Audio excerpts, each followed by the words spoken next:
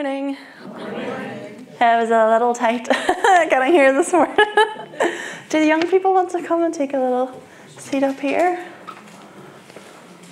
It's just right there.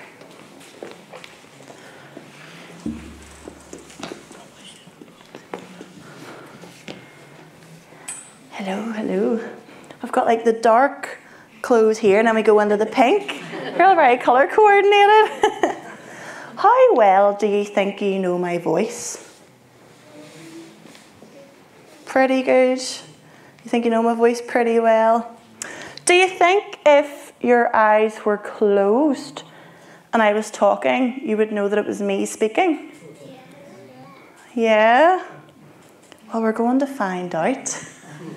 So what you're going to have to do is, not yet, but whenever I tell you to, you're going to close your eyes and you're going to hear 4 different voices saying a sentence. After the 4th voice, you will open your eyes and tell me which voice you think was mine. The 1st, the 2nd, the 3rd, or the 4th. Does that make sense? Now I have to apologise because I didn't quite get here on time. The 3 people I'm going to ask have not been pre-warned. But it's a very easy phrase I'll ask you to say. So, you're going to close your eyes. Now you can't turn around. If you do, the camera will pick you up. All right, so let me go around here.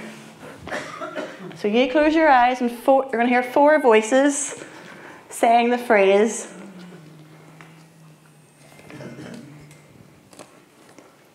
His sheep will follow him because they know his voice. His sheep follow him because they know his voice. His sheep follow him because they know his voice.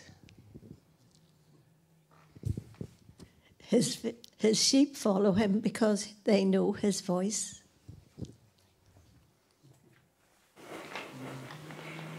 Okay, open your eyes.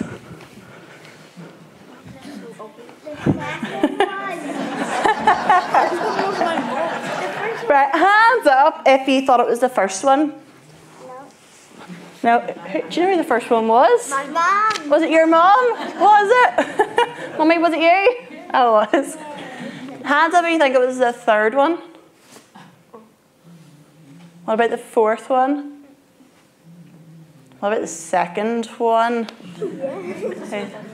So obvious, was it? Yeah. Were they right? Was it the 2nd one? Well done. Well done. Today's Bible passage is about how sheep trust their shepherd because they know his voice. Who do you think the shepherd symbolises in a Bible story? I'll give you a clue. It begins with J. Yeah. Jesus. Jesus. Well done. Who then do you think sheep might symbolise? The disciple. Yeah, and by disciples that actually means all Christians. Well done. And as I read the passage during the week, it struck me that it isn't just a passage about knowing the voice of Jesus. It's about knowing the voice of Jesus so well that we follow him wherever he leads us. So verses 3 and 4, this is of John 10, say, "The gatekeeper opens the gate for him, and the sheep listen to his voice. He calls his own sheep by name and leads them out. When he has brought out all his own, he goes on ahead of them, and his sheep follow him because they know his voice." As Christians, it would be easy to stay in the pen, in our comfort zone. We know God loves us. We know that he cares for us. And we know that he knows us. But then in verse 16, Jesus says, "I have other sheep that are not of this pen. I must bring them also." Think of how amazing it is to know that you're friends with Jesus. How much joy and comfort and hope it brings you. Well, there are lots of people who don't yet have that joy or comfort or hope that we do.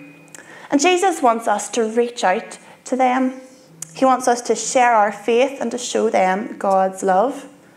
That means following Jesus into situations we wouldn't necessarily choose to go to ourselves. But you know what? We're not walking in those situations by ourselves. Jesus leads us to the lost sheep, and he is there with us as we share our faith.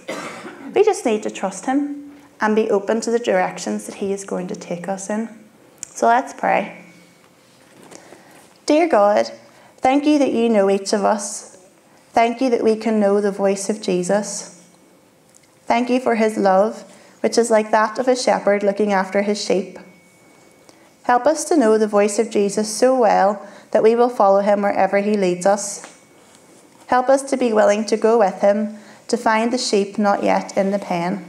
In Jesus' name, amen. Thank you. So you can go back.